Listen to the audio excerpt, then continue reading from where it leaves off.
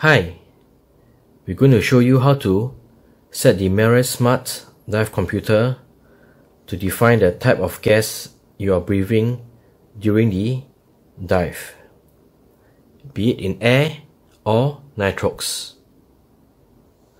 First, press the top button until you arrive at the mode.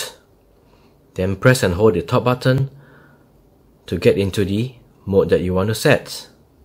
So currently it is at air mode. Press the bottom button and it is now in the free mode, free diving. Press it again and you can actually activate it to be the bottom timer, which in this case it will only show the time, depth and temperature, and will not carry out any decompression calculation, and it will not show any warnings and alarms. Press it one more time and it is in the nitrox mode. So if you want to select nitrox mode, you need to press and hold the top button, and you can set the various settings required for your nitrox dive. Press and hold to scroll through.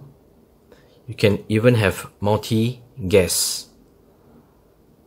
Press and hold, and now it is set to nitrox. And how do you check that?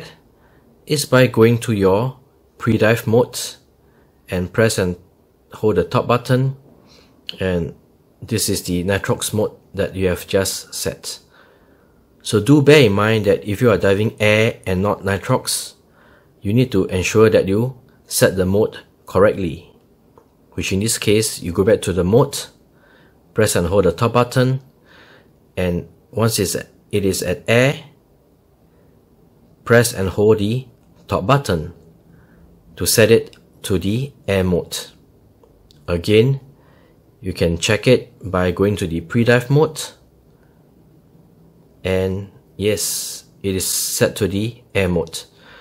Now this is important because if you set it to nitrox thinking that it is in air, then it might lock out your dive computer if you exceed the limits. So this is how you set the type of gas that you are breathing when you are diving.